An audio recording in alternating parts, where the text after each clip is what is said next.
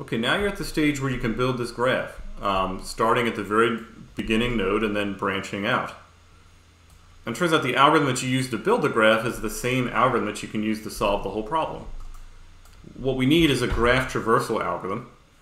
And if we choose the right one, then we will actually reach the solution in our search for more nodes as we traverse the graph.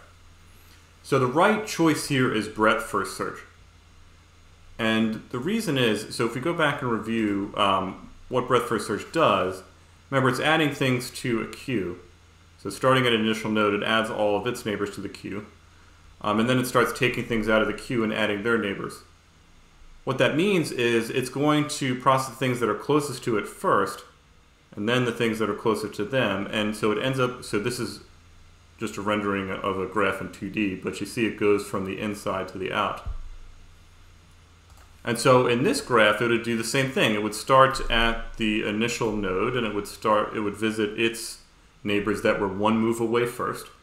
Then it would visit the neighbors that were 2 moves away, and 3 moves away, and 4 moves away, and so on and so forth. And it would slowly kind of propagate through this graph until eventually it will have explored all the way to the solution over here. And there we are. So that's what we have to do. So we actually can just start with a single node and branch out using depth first search. And it turns out we will get to the solution in the fewest number of steps, because every edge length here is 1. So we will end up finding the shortest path from the start to the last node. So because every edge length is a single move with unit cost, Dijkstra's algorithm actually reduces to breadth first search here. And that's great, because breadth first search only uses a queue, which has operations that are constant time, adding to the end and removing from the front.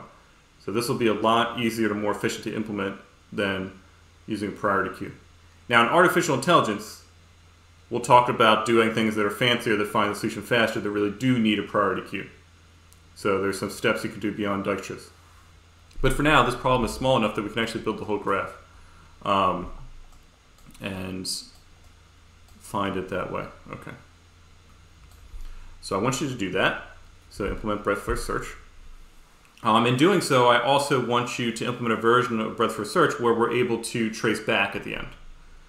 So I want you to remember the nodes that came before this node. So if I start at the beginning here, this is at the vertex of a cube, actually, as we saw the starting state here. And so it can reach, it has degree 3. There are 3 places it can go.